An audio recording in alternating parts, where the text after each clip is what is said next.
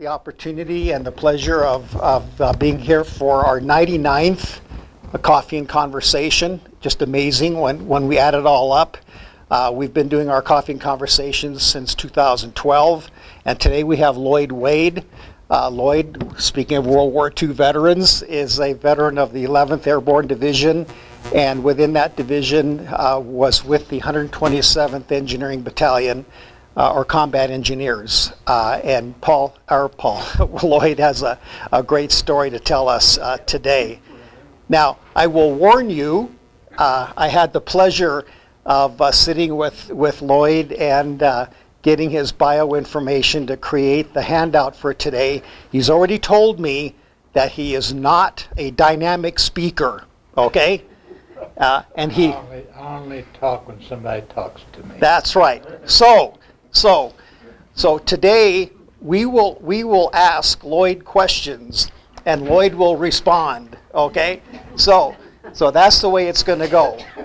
But nevertheless, Lloyd has a great story to tell us about the exploits of the 11th Airborne Division in New Guinea and the Philippines, and then of course the raid on Los Banos, the Japanese prison camp. That wasn't so much a prison camp for Allied soldiers, but some Allied soldiers, but mostly civilians. Some nurses, but the raid was one that has gone down in the history of the U.S. military as one of the most successful prison camp raids of all time in terms of the success of the raid, and Lloyd will tell us about that in a few minutes. So I have some map pictures that will show later during the talk, both about the raid and some other pictures that Lloyd will fill us in on with regard to various campaigns in the Philippines and New Guinea, and also the fact that the 11th Airborne Division was one of the first U.S. divisions, if not the first U.S. division, to be part of the occupation forces in Japan right after the conclusion of the war in the Pacific. So anyway, having said all that, we want to also thank you guys for being here and to let you know that we have some speakers coming up. Our next speaker on the 12th of March, so this will be our last speaker in February. Then in March we have Scott Stalker. Scott was a Army Vietnam veteran who served in the Medical Corps between 67 and 71. He was in Vietnam, I think the year 67 to 68, and was again in the Medical Corps and served in the area of Quang Tri in Vietnam. On the 26th of March, we have, I think, a very good speaker. Her name is Sarah Plummer Taylor. She was a Marine Corps intelligence officer, did 2 tours in Iraq, and right now she's very prominent locally in the Denver Metro, Boulder County area, doing a lot of good work with veterans groups, and has her own business with regard to working with various groups with regard to veterans work and health coaching and a lot of workshops. As you know, we survive here in the museum with your generous donations. There's donation jars all around the building. Obviously, you've already taken part in coffee and donuts, which is one of the things we do very well around here. Help yourself for some more. Restrooms are over here on the left, going past the office. And for those of you who haven't been here before, stick around afterwards. Lloyd's got some great reference books here from the 11th and the 127th for you to look at. Feel free to ask him questions about any of those reference documents. Also, when we get into the talk, please check and make sure that your cell phones are either turned off or on quiet mode or airplane mode or what have you. And also, if you guys didn't sign in the logbook out in front, please make sure to do that before you leave today, so that we can get credit with the city for your visit. And also, we have another museum here in the neighborhood up on 10th going west, the Depot Museum. So if you haven't seen that one, it's worthwhile checking out. So that's about it. Any questions for me before we get started with Lloyd? Okie doke. So I'll turn it over to Lloyd, and thank you again very much for coming today. Appreciate it. I'm going to hook Lloyd up here, and then we'll get started.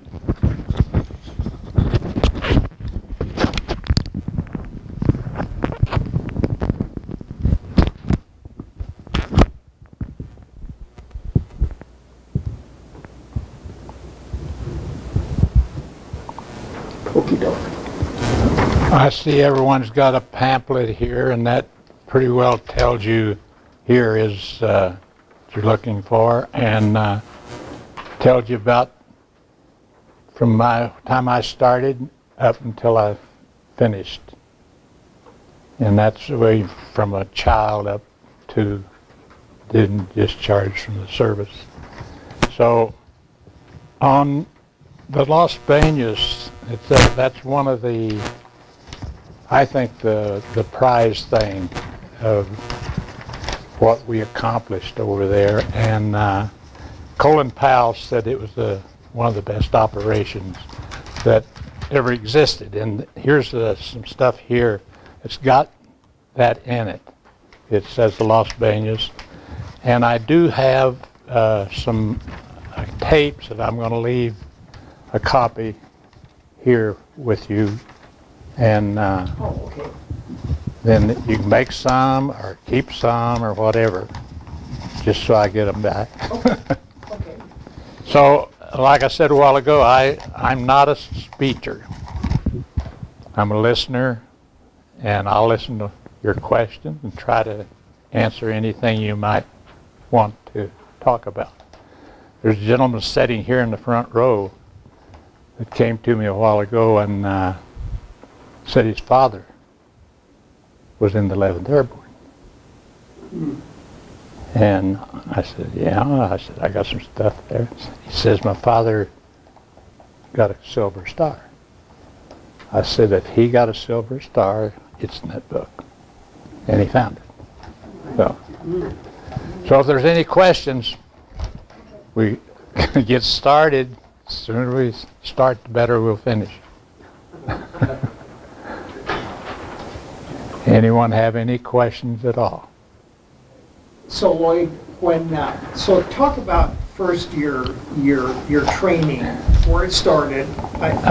Just start from Toccoa, Georgia, and then go from Georgia to McCall to Camp Polk, and then from there to the beginning. Well, I'll start back at Fort Harrison. Okay, all right. And I ran around with, at that time, a friend of mine was the same age, and you know what 17-year-old guys do. So we'd been friends for a couple of years, and all at once it dawned on us, we're either going to get called in the service or we're going to have to volunteer. So I told Ben, I said, look, I'm going to volunteer because I want to get what I want, not what they want to give me. And I said, are you going with me? Sure. Well, we decided to go over on a Monday and volunteer. Went over to Fort Harrison, sat in a big room, and there's maybe 50 sitting in there. So they asked for volunteers for the parachute troops. That's what and I told Ben, that's what I want. Are you going to go with me? Yeah. Well, when they asked for volunteers, my hand went up like that, and I looked around, there wasn't another hand. Not even Ben. He wouldn't come. I said, what's wrong with you? Oh, I don't want to go. But at the meantime, what got me started on it, I had read a little about it, and he was in the 82nd, and that was made up early at the 101st and 82nd, and we come in third. He was on furlough, and I looked at his uniform and all that. Dawned on me that's what I'm going to do.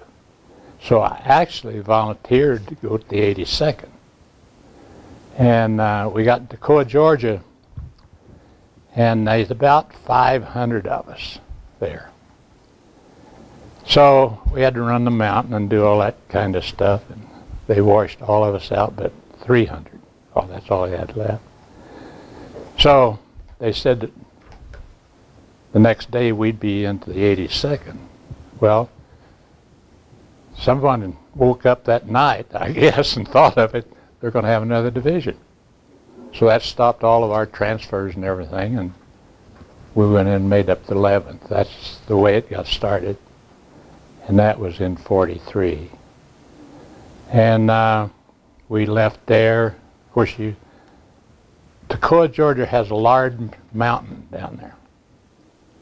And I was raised on a farm, and not bragging, but I was pretty solid. And my name being Wade, I was last on everything. The W, you just wait, and that's it. And I was waiting on it, and there's only 2 or 3 of us left. And they left, and I was the only one, so then I started. And they had eyes along the road, see these instructors, whether you was going to make it or not make it. And if you couldn't run that mountain, you was washed out and gone. And I got up to the first inspector.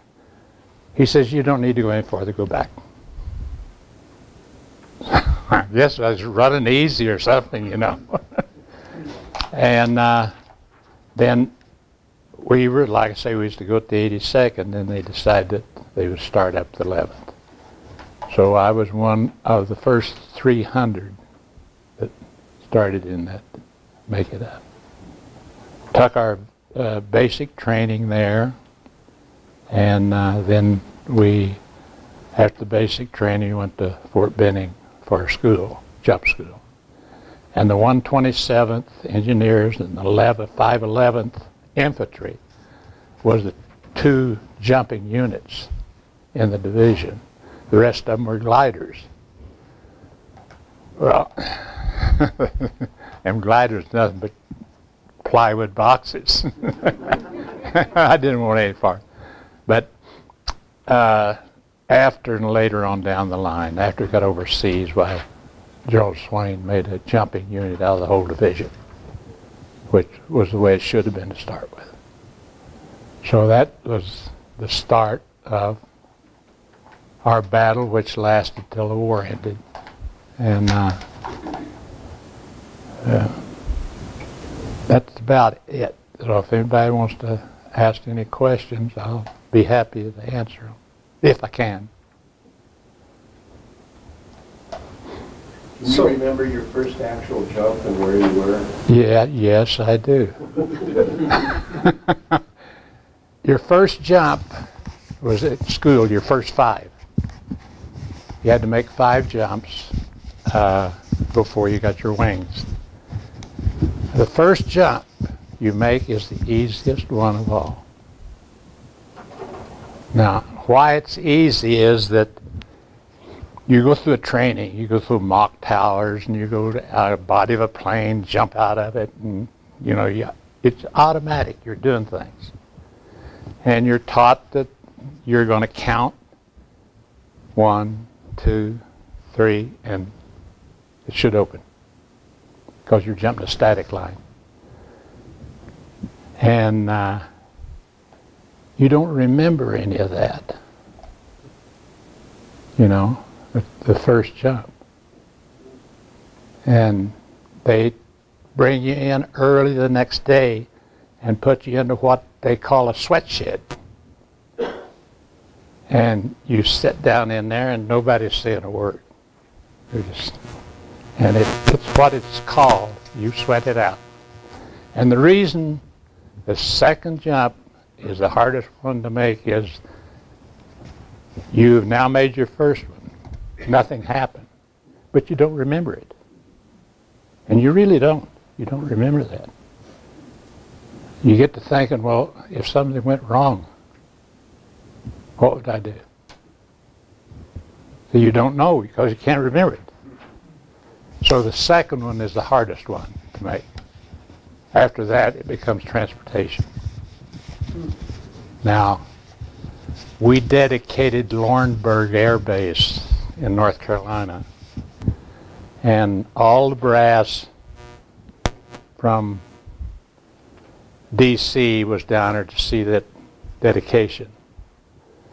And I happened to be jumping second and was jumping a camouflage chute.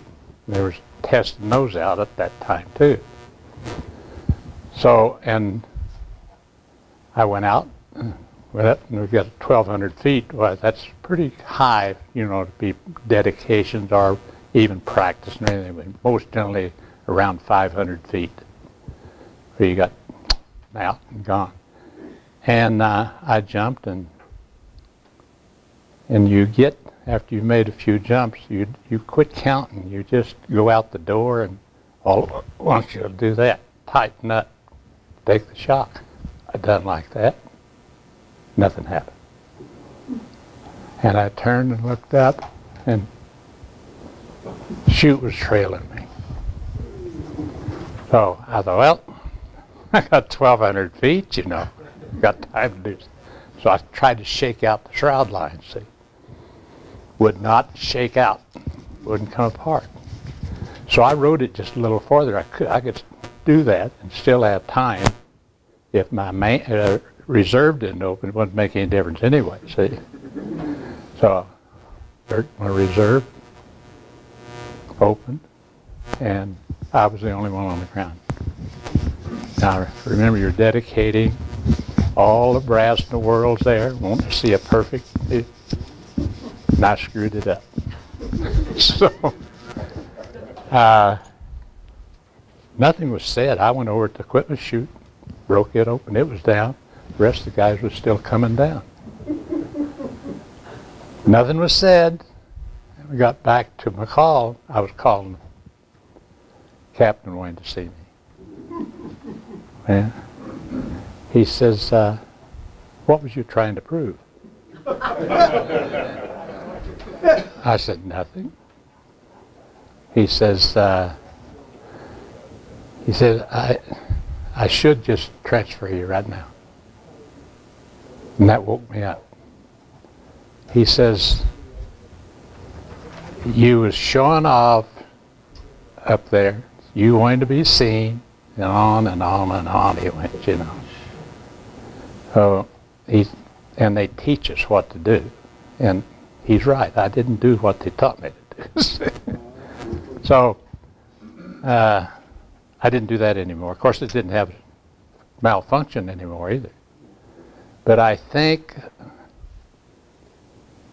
we only had in our whole division, I think out of all the jump, everything, and in school, we only lost 3 in malfunctions, which was, you know, pretty good. So, anything else? Well, what were you supposed to have done that you didn't do? Well, I mean, you were hanging out there with no deployed chute. What were you supposed to do? Well, what I'd done, we was all jumping. Yeah. Okay, I looked up and my was a streamer. Yeah. When it should have been open. Right. That's when I should have pulled my reserve. Yeah. But I rode it a little farther and a little farther, and actually I seen leaves on the trees, and I thought, Okay. Of course, it didn't make any difference. That sucker didn't open the reserve, it, you know. Okay. So, but I think in that book, somewhere there's kid that in our outfit we call him the cat. You know, he got 5 lives. He had a malfunction. Another kid grabbed his chute while he was falling. And the kid that grabbed his chute, it tore all the flesh out of the inside of his hands, but he let him down. So I think the picture's in this book here. Oh. And then he went on to use a machine gun nest, and they was going to reset the machine gun, move on up. Well, it had a belt in it. It didn't take the belt out. He picked it up, barrel like that, pulled it up, and it went off. And he had grenades, pockets here, you know, and a bandolier on. The bullet hit one of those grenades, set it off. It knocked him at least 20 feet away. All he got was a little bruise. Went through the whole thing, got discharged, come home, walked across the street, and the car hit him. No. So, life's short sometimes.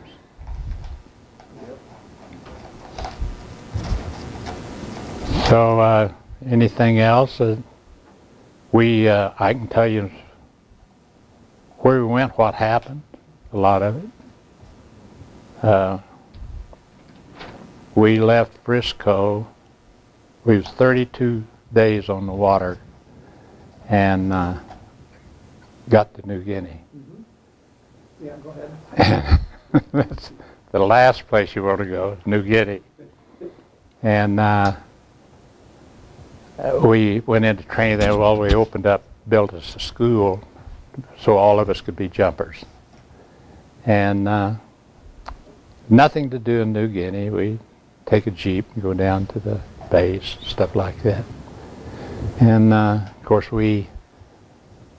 and if you notice, it says in that thing, the angels.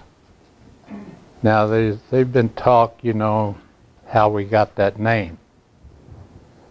Well, we actually got it from, as far as I can know, is Los Banos, when a nurse gave us that name. But it's been said that we got it in different ways. Our general gave us to us. Well, I never heard that one, but until I was out of the service. But always staged in New Guinea. We got to go down to the bay, and ships had been sunk in the bay there. We'd go out, swim and stuff like that. Get into the sharks. About all there was too. And we left New Guinea then for Leyte. Now we are an airborne unit.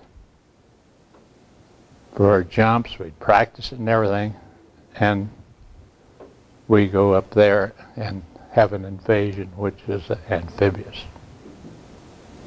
We thought we were supposed to jump, not run through the water, you know. What kind of ships did you transport on from New Guinea? LSTs. Regular, and we,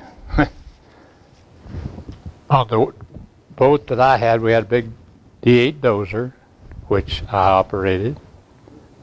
And we also had there was a monkey that was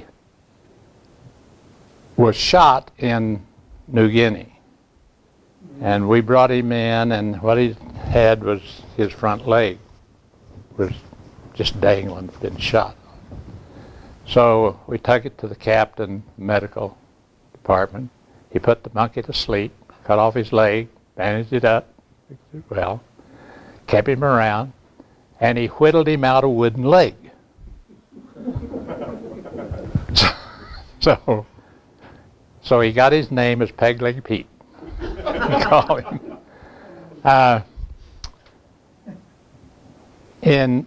While we was there, the mating season and stuff like that happening, and we was in the mess tent.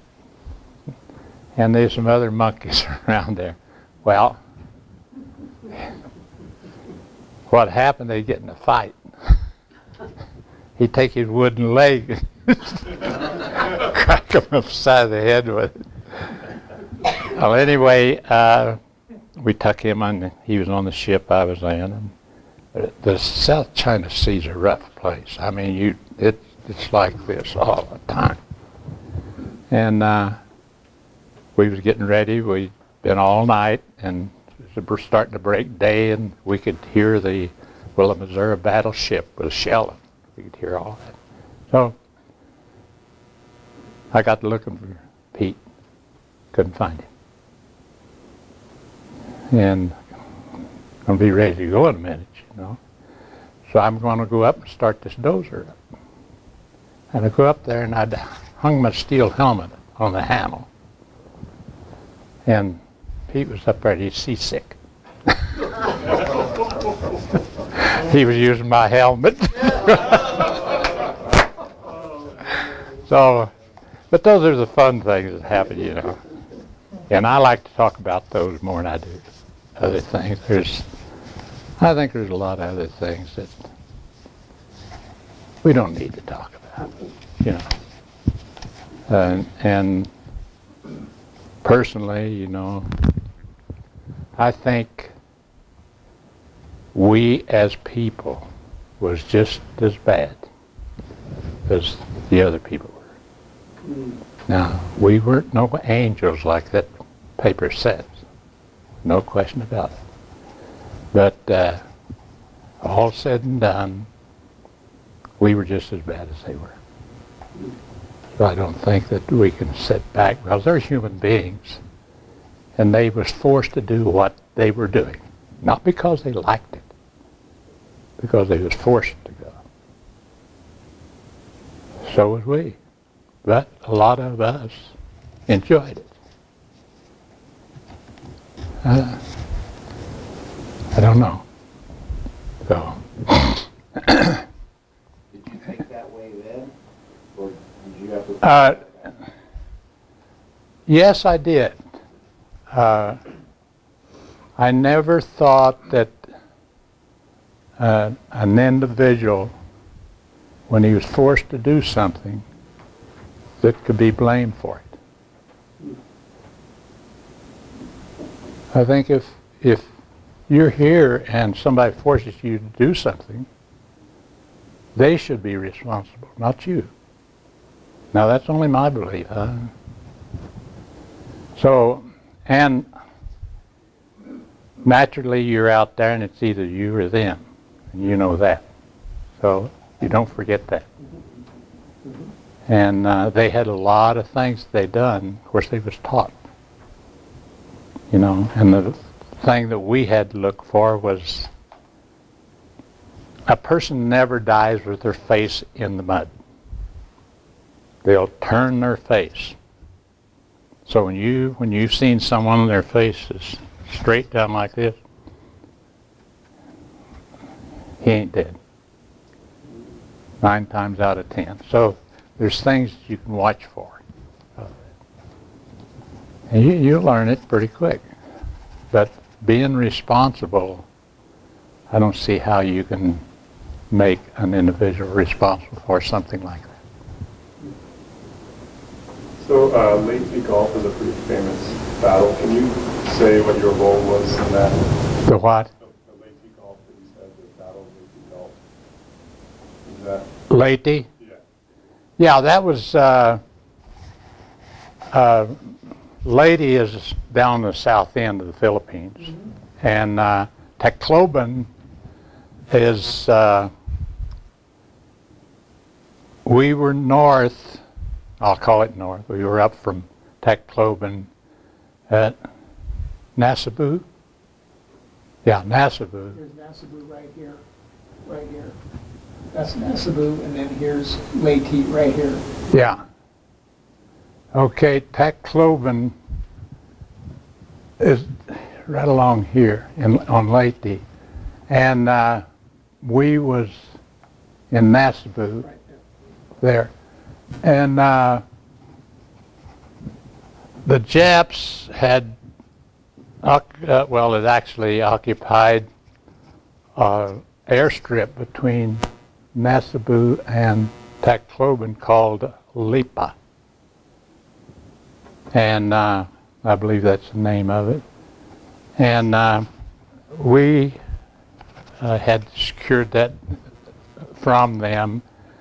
And actually we was getting ready to extend the strip a little bit so a heavier plane could come in. All that come in was these L4s and L5s. And they wanted to get at least a P-40 in there, something like that, so they could get close to the fight. And we were, in fact, there's a little stream of water run down by the airstrip. And some of us decided we'd go down that stream of water and take a bath. So we got down there and taking a bath, and all at once we heard planes. And looked over, and it looked like C-47s. And C-47 shouldn't be there. We're the only ones that jumped on. It was the Japanese jumping on us. So they jumped on us before we jumped on them. But that ended that night. Next morning, there wasn't many of them left. So they lost around 7,000 on Leyte. And I think if you read one of these books, on Leyte, and of course, going ahead and including Luzon, that they like 200,000. That's a lot of people. That answer, but Leyte was probably as tough as one we went into. It was much tougher than Luzon. Luzon was spread out farther. Naturally, they had more things going, but Leyte didn't have nothing on it but a few little airstrips, a bunch of jungle, and a bunch of mud. And I actually slept in foxholes on Leyte that I had to stick my helmet in the side of the wall so the water wouldn't, half of your belly or body's covered up in water when you're sleeping. So that's how much jungle there was around. We used to make fun of the mosquitoes, call them mail planes. They'd be going to carry the mail. And I got malaria while I was there. And still today they don't take my blood or won't. I don't know why. But they say that I might be a carrier, just keeping it. And if they give that to someone that had it, I could give it to them and they'd be gone. So, but I've lived pretty good without it. You know? And I got it on Luzon. We were on a patrol and I got feeling bad. So I told him, I said, I'll just crawl in this treetop. Somebody cover me over with leaves so they can't find me. Somebody go back and get the medics, let them come in and pick me up. Well, it took them about 2 hours. They had me out there and we had a medic set up in a church. And I walked up the front of the church and I'll never forget, I carried 7 steps. And then I sat down. Captain, which was the medical doctor, he walked out, put his hand on this shoulder here, asked me how I felt. I was keeled over. So after that, I don't remember a thing until I woke up in a tent. They had oxygen tanks sitting around and everything. And I had I think it was 106.4 temperature. And that's pretty high. But I got by all right. I weighed, when I come out of there, had malaria. See? And I come out of there, I weighed 130 pounds. How long were you ill? Pardon? How long were you ill? I was, well, I was 2 days getting in to the hospital. I was in the hospital 2 weeks. And then I was setting every 30 days to come home. And they, you're not ready yet. And the third, which would be 3 months, I went in and I'd gained over 5 pounds. The doctor said, we're not sending you home, stay here. So I almost got to come home, but I didn't. How much did you weigh before you got sick? I've always weighed right at 190, you know. Still today, I think I'm 192, something like that. I've been lucky that way. I just, you know, I hold the same weight practically all the time. Have you ever heard the term May West? Yes, that's what I. Well, what a May West is you're when your chute opens, it is caused a lot of time by the prop on the plane, the pilot in the plane. When they'll give you the red light, and that means you're getting ready. And then he's supposed to cut his engine. Now they're traveling C-47s at about 150. They'll cut those engines and try to drop down to between 80 and 90. And then you're supposed to jump. They'll just tilt them a little bit. And they're into a stall. And they can only hold them there just a few minutes. And you jump. Well, if they rev up those engines, have to rev them up or anything,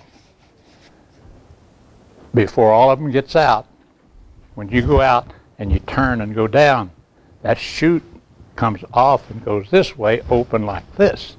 And the prop from those engines hits that. And what they do, they blow panels in them. Now, when you blow a panel in one of them, you've lost stabilization in your chute, and you'll go faster to the ground.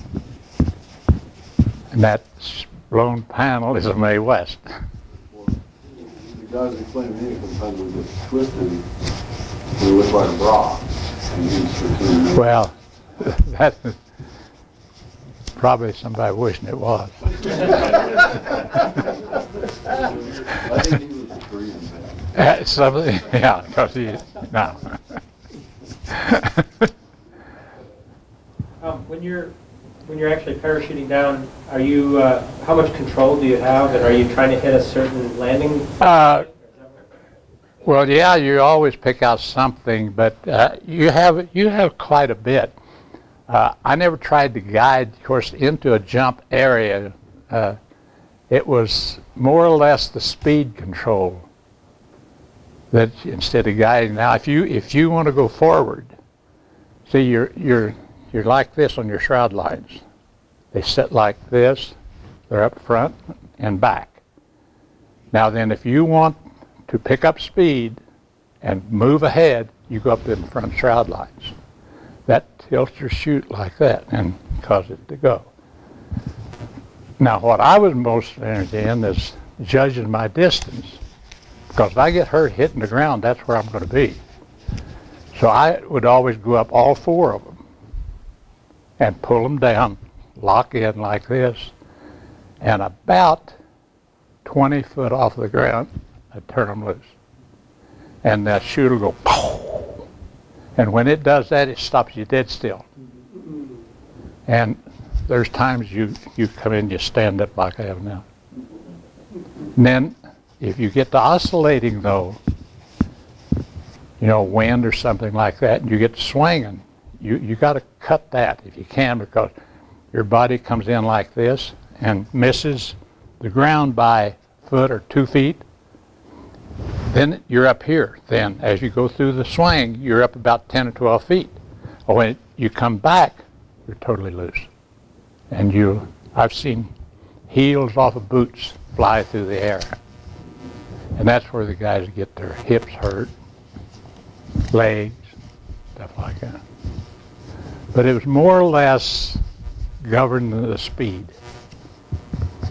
But if you wanted to go right, you used your right shrouds, left shrouds, just like you're driving it. And if you wanted to slow it down, if it was going too fast for you, climb up your shroud line and turn them loose. And maybe you had to go up the second time.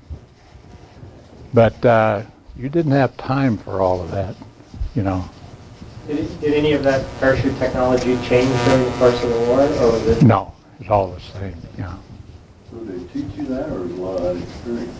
Pardon? They teach you that when you're training, or? Yes, yeah. You go to Benning, and you take all of the calisthenics and get in shape, and then the last week you're there, you make 5 jumps.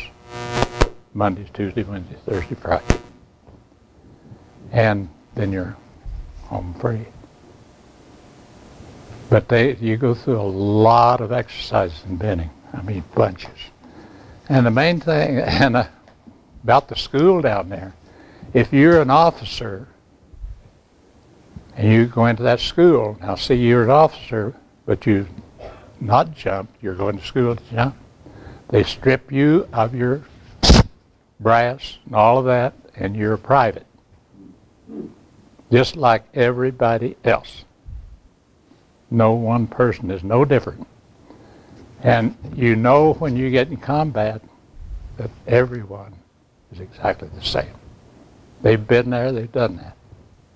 You know, back.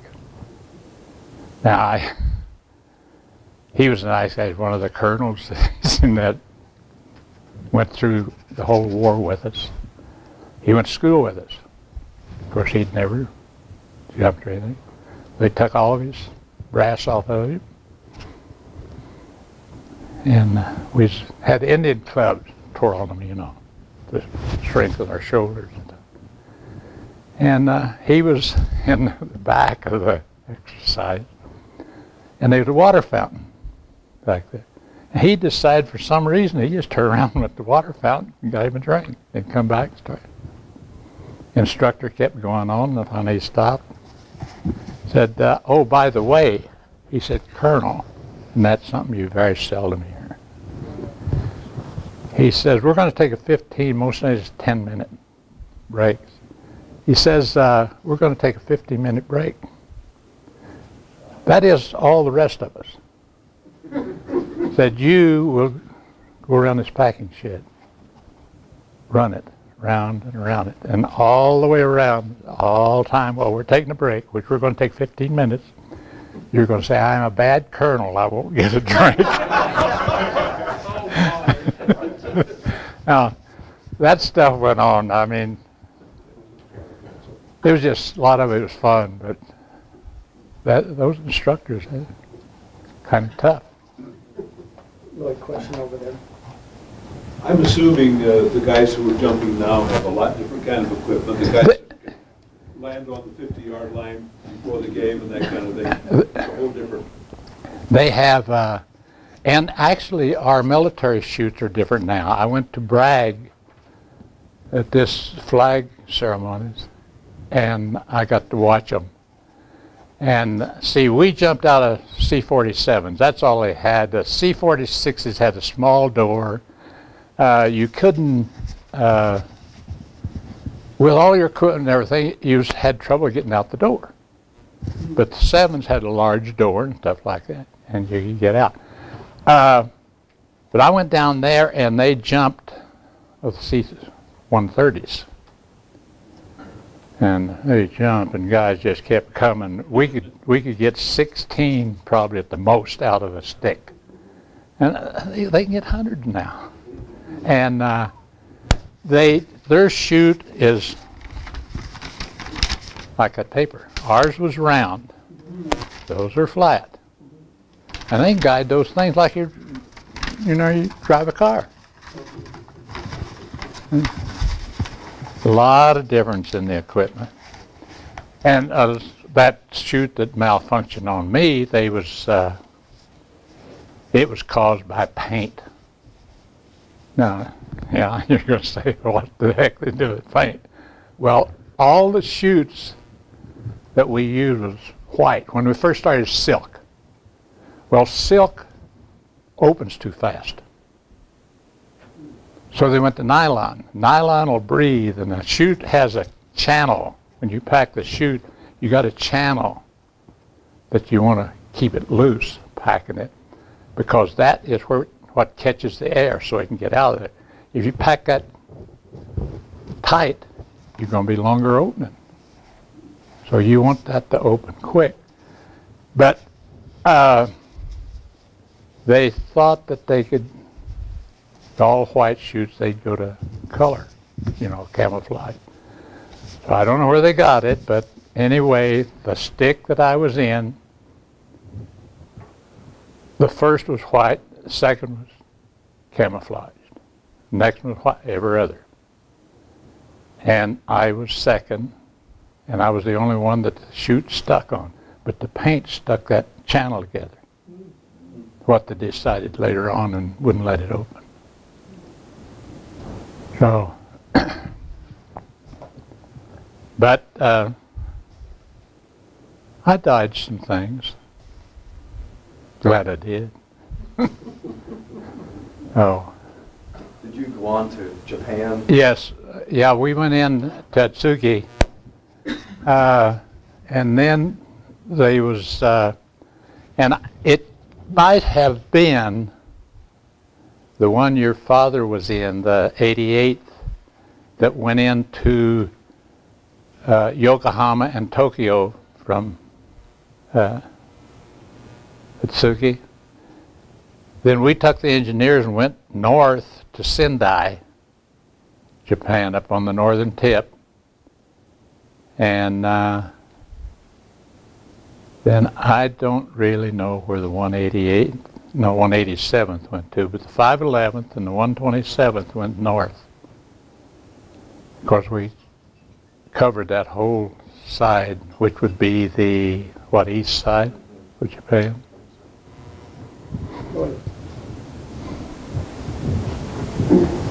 Okay, yeah.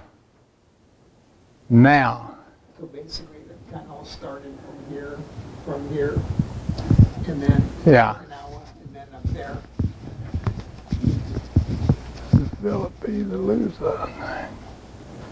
Yeah, when this here, we came in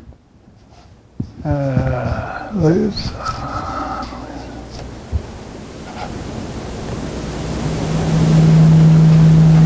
There's something.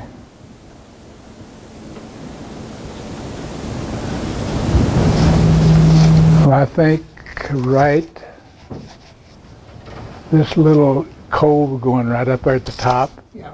right in there, Yeah. right there. That's where I was at. Okay. And then we were stretched out down on this end where we left here to get up there.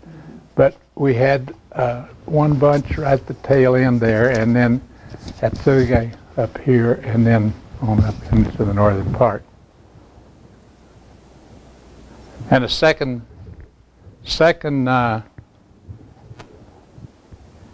day that I was up there, and we was talking about a while ago about the Japanese people and things. The second day that was at Sendai, I met a Japanese young fella. He was about that time probably 18, and he invited me over to their house for dinner. And I went over, and he spoke plain English. And I asked him, I said, where'd you learn this? He graduated from Southern Cal. And then he talked to me about, he said, we knew. But he said we didn't dare to say anything, because if you did, that was it. So that's the reason I say that, you know, Those people didn't want it either, but they had to do it.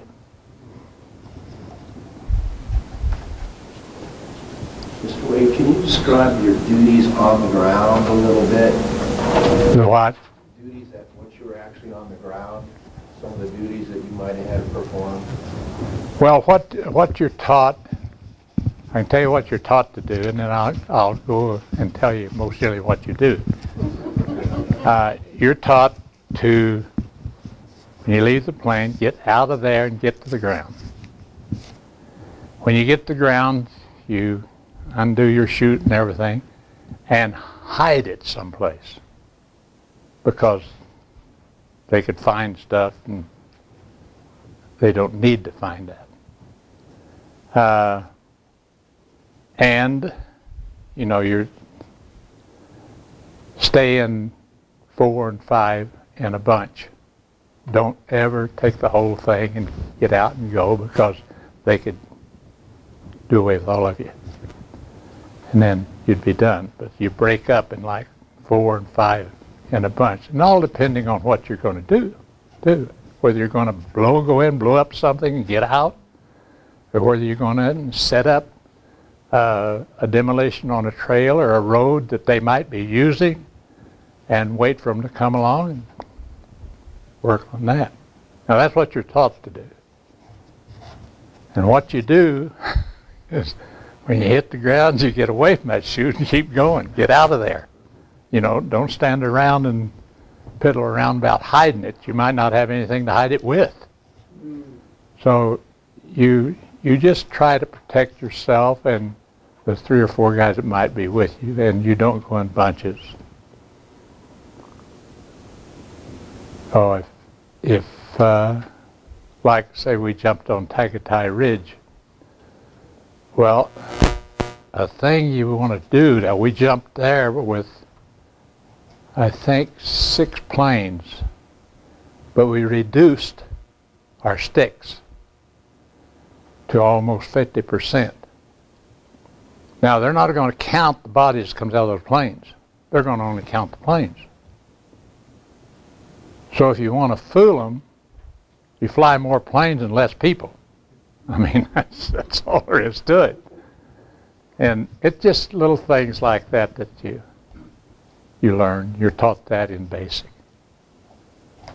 So you're done with your chute. You don't retrieve it or anything? No, not unless you jump, and we did make a jump, one jump at a Perry.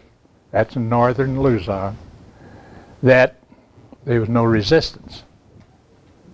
There was a Jap division there, but they wouldn't come out the mountains, and we didn't go in after them. But we jumped up there, and all the chutes were good, everything. So we picked all the chutes up, and I'm sure the Japs up there and watched us. It's in the back of that book. Did you read? I did not read that section. Yeah. It's where the Jap general was getting ready to give up. I only focused on the part about Los Banos and then some of the other early training parts. Well, that Los Banos is actually one of the best operations that they claim has ever happened. But everything had to be on time. Had to be at 7 o'clock. Now, we put scouts in there, and we found out that the Japanese garrison there, at 7 o'clock, they went out in the field and done their calisthenics. And it's 7 o'clock. Now, we spotted them and checked them for 2 weeks. And every morning at 7, they stack their guns against the tents, get out in the field, half naked, and do their exercise. Not at 7-1 or not 1 to 7 or anything. It's right on the money. Now, we had to have planes. They had to be on time, 7 o'clock. We had amphibious vehicles that had to be across the bay at 7. we had to be on the road, have it set, because there was 20,000 Japs down Lake Tall, which could have been up there. And all of that must be done at 7, and that's what happened. And they caught them with their pants down. That's exactly what, yeah, that's exactly what happened. But we got 2,700 prisoners out of there, and we did not lose one person. The Japanese didn't, when they were fighting or trying to protect themselves, they didn't start shooting the prisoners, right? Well, the prisoner was going to be executed 2 days later. We got word of that. That the scouts had already scouted enough to know that they were setting up, and they were going to execute the 2,700 in there on, I believe now, would have been on a Friday, because I think we jumped on a Wednesday. So Thursday, Friday, 2 days later, he was going to kill them. Well, we did make a mistake. We went in there, and of course, we didn't lose anybody, but we tore the Japs up pretty good. And the 20,000 that I was talking about down at Lake Tall, we didn't stay guarded over them like we should have. We left, got the prisoners and left. That's what we went in for. We should have stayed, because the Japs went into that little town and killed all the people in that town the next day. So we made a mistake there. But war is war. Someone's got to make a mistake. But that wasn't good at all. We could have saved all that if we'd have just stayed 2 more days. Of course, we'd have probably give up a lot of stuff too, but at least we would have tried. Oh. Yeah, one of the things that I enjoyed in doing all this research for these talks is that was a sad part of the story, because the 511th troops and the regiments within the division that went in did completely wipe out the 250 Japanese troops that were part of the garrison in the camp, and rescued all of the people in the prison camp. And like Lloyd said, the unfortunate aspect of all that was that we left having done the successful part of the raid, and in retribution, of course, for wiping out the garrison and all that, the townspeople did suffer as a result. And again, very unfortunate part of the story. But that's just like many of these war stories, the collateral damage with regard to the civilians in all of these towns and cities, both in the Pacific and in Europe. So they consider the townspeople as Allied sympathizers? Is that? Well, no. Again, just literally innocent bystanders. Yeah. They really had nothing to do with it, except the other aspect of it was part of the invasion group was the Philippine guerrillas that were part of the invasion force. That did help in the planning and all that. But so what relation, literally or otherwise, they had with the townsfolks, there probably was some. And that may have had something to do with it as well, but don't know that. Okay, so, but again, unfortunate part of the story. Now, there's the name that we got, the Angels, in which there's a difference. One of the nurses at Los Banos said she looked up and said, "Seen angels." Now that is really, I think, where we got our name. But a few people has gone back and picked up things and where we was at, what we'd done, and everything.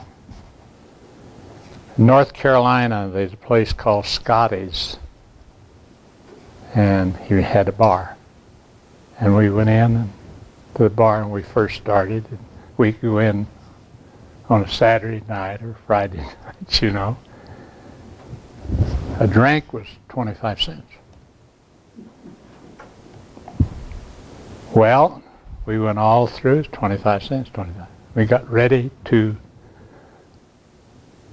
well, we'd come back out of school. And then he knew he was going to be there for a while and went in there. They went from 25 to 50 cents. Just like that.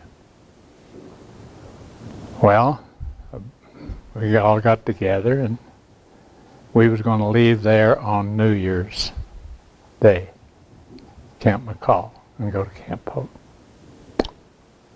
So we decided we'd go down to Scotty's, tear the place up. Now that was just in our mind. Nobody else would say. So we went down there and these guys went in and sitting around. And you couldn't start an argument any place. Nobody would argue, you know. And there's an armored division in there. We tried that. That didn't work. And DeWirt, which is from Tennessee, he was a case.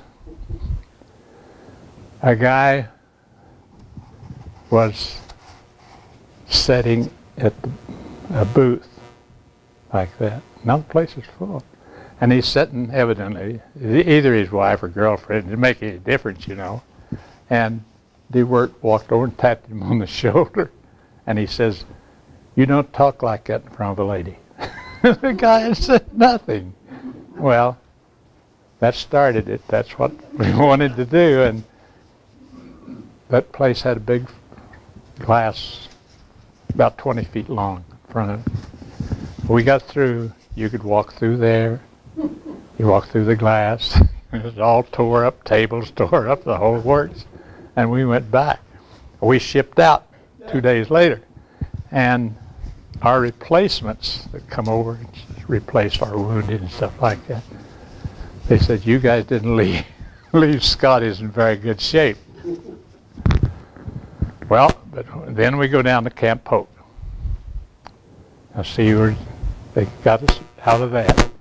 And I guess the government he tried to sue the government for damages. Didn't make it. We got to Polk and we was down at Lake Charles.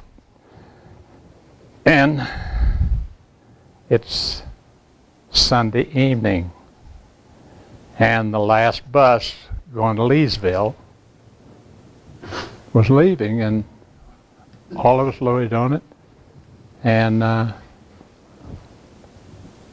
there's 2 guys left. The bus driver closed the door. So we raised the window and drug them through the windows in the back.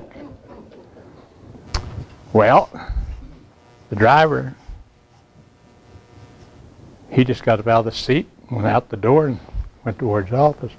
This DeWirt, he just moved up in the seat of the bus. Away we went.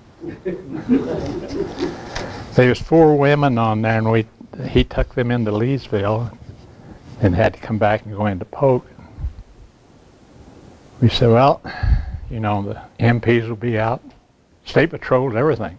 That road's going to be closed. And sure enough, before we got to the gate, we seen the armed vehicles across the road. So the word stopped the bus, laid down on the floor. The MPs come up, kicked the door open at 45, said, "Sit where you..." There was nobody sitting there. So they took all of us and threw us in jail. And of course, it wound up that our general come down and got us out. And his thought, he told the base general, he says, "Nah, you're not court-martialing anybody." He says, "If anything, DeWirt gets a medal for trying to get soldiers back here for reveille." And then we got a bunch of stuff in New Guinea, and the other side of the story is somebody started out that somebody told General Swain he had a bunch of thieves. And General Swain says, "No, I got angels. They wouldn't do anything like that." Yeah. Yes. I went through basic training in Fort Polk, and Leesville, Louisiana, was one of the most memorable cities. Did it have a reputation 20 years earlier? You know what I'm talking about. Yeah, yeah, If you wanted anything, yeah. it was the one city in America. And being at many posts and Yeah. overseas, there's no city like Leesville. That's right. And it was like, you know, you go off the base, turn to right, you went down to Leesville. And the first time we went in there, one of the drill sergeants said, "You have a better chance of surviving Vietnam than Leesville," because everybody was armed. That's right. With knives, guns. Yeah, something. And there were women there, and if you were a tough soldier, there were women there who just flat kick your butt. And if they couldn't do that, they'd stab you. Yeah, yeah. Whatever you went in there financially, you came back to base with zero. That's right. You know, when we went in, we were going down to take that training because the other places was occupied by going through maneuvers, and we went to Camp Polk. We were supposed to come out of Camp Polk and go to Europe behind the 82nd. And we come out of there and went back to the camp after we got through with our maneuvers. And they said, "No, you're not going to Europe. We done so well in the swamps of Louisiana that we'll go to the Pacific." I think each military base has its cross the border city like that. When I was at Fort Benning, Phoenix City, Alabama was right across the border. Yep. Phoenix City had that same reputation like you're talking about with Leedsville.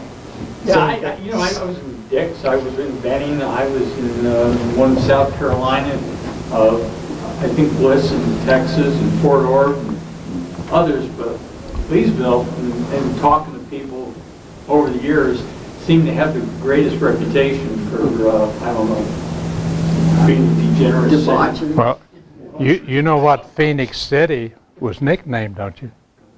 Sin City. That's right. Yeah. That's right. Yeah. You fellas must have had it a lot different than I had it. I was in Camp Claiborne in 1941, and it was pretty calm. It was before the war started. So I didn't have many of them, but thanks for calling. I was stationed in Fort Riley, Kansas, 38 months during the Korean thing, and three times in 38 months. And you were much more welcome to go to Junction City one way than you were to go into Manhattan, maybe to attend church or whatever. I just got the feeling Manhattan was not welcome to quite the Junction City. Well, Phoenix City, when we were there going through school, see, you went 1 week, would give you the towers, the judo pits, all of that. And then the next week you was in just all kinds of crap. And then the third week you jumped. And they would go to Phoenix City. And that was Sin City. There's no question about that. But I never seen it happen, but they said that guys would go down and to go to school, and they had their boots and they was blousing them, but they didn't have any wings. And it's been said that they've been caught on the bridge going over to Phoenix City. And someone take them down, take the shoes off of them, and throw them over in the river. Wow. Oh. It was generation after generation, of just real interesting stuff. And the worst part was weekends coming back and making it back before curfew Yeah. on a Sunday night. Well, now Benning is one place I don't think I ever walked a step in Benning. The 3 weeks I was there, I think I ran all the time. We had to go down jump field, and that's where we took all of our stuff. We had to go back up on the hill for dinner, and when we left down there, went up and had dinner, we had to be back in 30 minutes. Now that means you had to run. I don't think I ever walked. And I had and my basic in North Carolina, though, was kind of funny. It's in a way that we had a 28-mile force march. Wow. And our captain said, if there's anybody that wants to furlough, see, that's when we was getting ready to ship out. We got that furlough just before we shipped out. He says, you finish that 28 miles, anybody wants their furlough then, come in, I'll sign it, and you can be on your way. Well, me and 6, 7 other guys, we took off, got back in, run down, took a shower. We'd already laid out our clothes and everything, you know, be ready. And we took a shower, went up, put on our clothes. I had a brand new pair of boots, put them on, and went in. We told the captain we're ready. He wrote it out, and we went down to Hamlet and caught the Silver Meteor out to Pittsburgh. See, because I was going into Indianapolis. And back then, you had a train movement. You had one car on that train that was a chain car. All the seats had chains and locks. So a guy got out a hand, he'd take MPs, take him up, set him in the chair, and lock him in. So we got up and we went down, got our stuff, and got on the train, and away we went. Well, after a while, I decided my feet was kind of hurting me a little, new boots, so I took my boots off. And I sat there maybe 30 minutes, and the MP come through, and he had a club in his hand, and he cracked me across the knees. Get them shoes on. So, okay. I tried to put my shoes on, and I was new, and after that march, my feet had swollen. Couldn't get them on. So here the MPs come back through again. He cracked me with that club again. He said, I told you to get them shoes. I said, I can't. My feet swollen, I can't do it. He said, I'm going to give you 10 minutes to get those shoes on. I'll be back. If you don't have them on, you're going down to the car and get locked in. So, 10 minutes passed. I still couldn't get them on. And they come back. Made me get up. So I got up. I'm carrying my boots and everything. Go down. And I sit down in the chair, or in the seat, and they locked the chains in. And I looked up, and coming in the door was about 6 or 7 of the paratroopers. And this one kid walked up and asked him, he said, what are you going to do? He said, well, we're going to put him off the next stop. Yeah, that's where he's going to go. He said, well, I think you forgot something. If he goes off, you go off. They turned around and walked back. Yeah, and loved it. Told me to go back to sleep.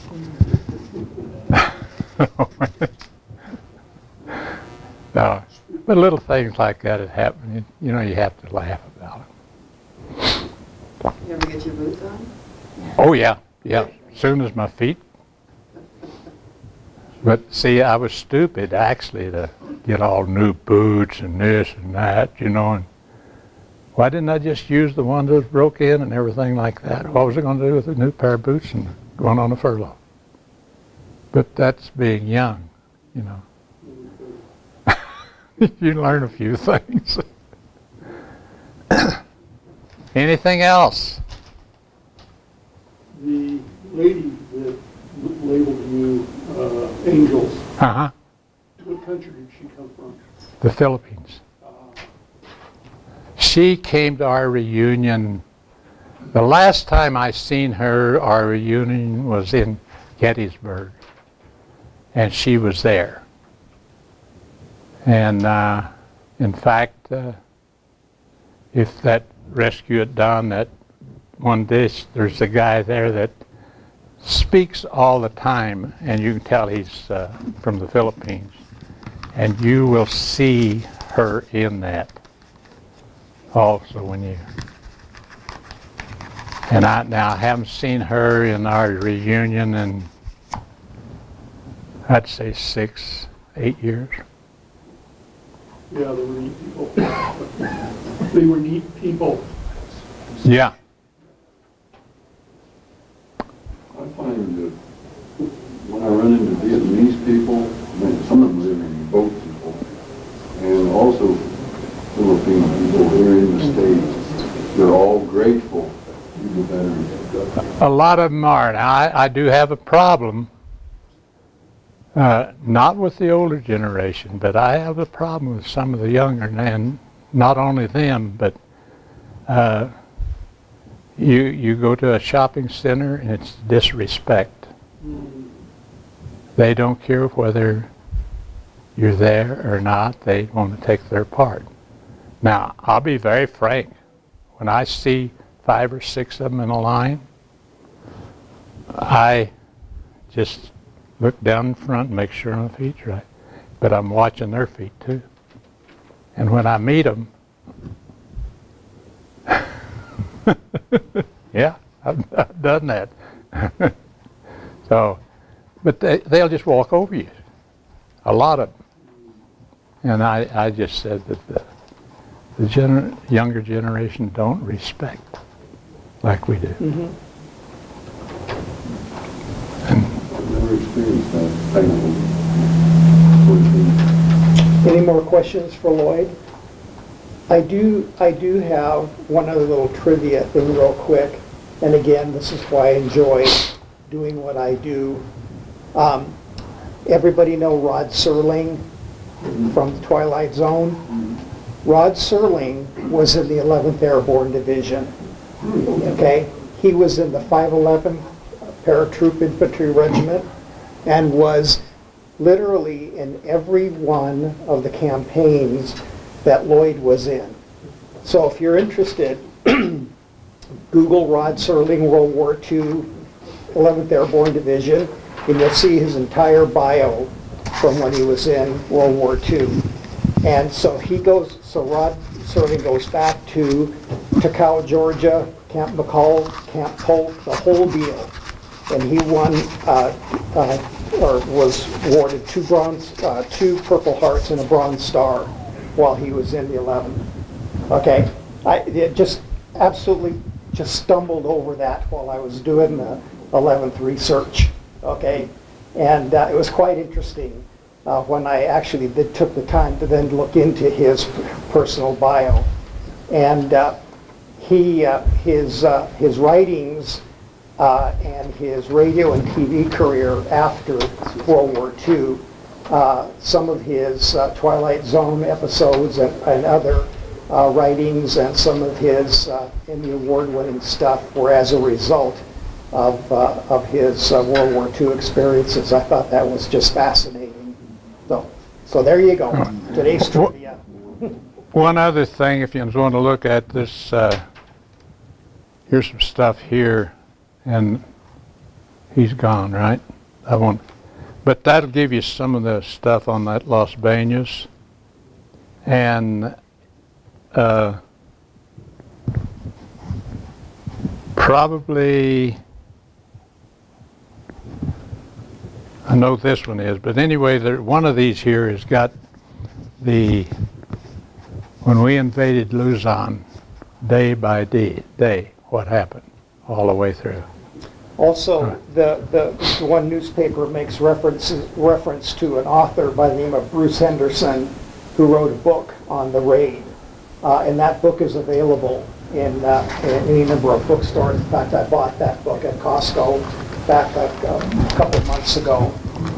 And very interesting book, very well done with respect to the raid and all the detail about the raid. And this paper here is the one I got down at Bragg when I went back down of the colors, the reflagging of our unit is in this here.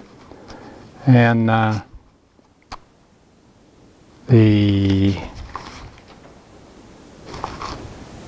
it's in this one. And if I'm not mistaken, Lloyd's in charge of organizing the next 11th Airborne Division reunion, which is going to be next year, right? Right. 17 in Colorado Springs. Right. Okay, so anybody's interested, you can talk to Lloyd about that. And I know that there was a gentleman, I don't think he made it today, that was here last week when we were hosting a local Studebaker car club.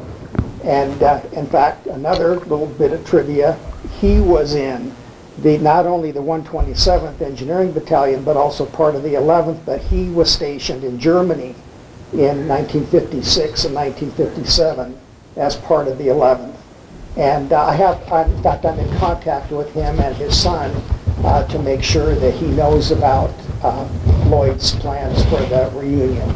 So, like I said, that gentleman was here last week. So, anyway, just more small world stuff. Anyway, thank you guys very much for attending.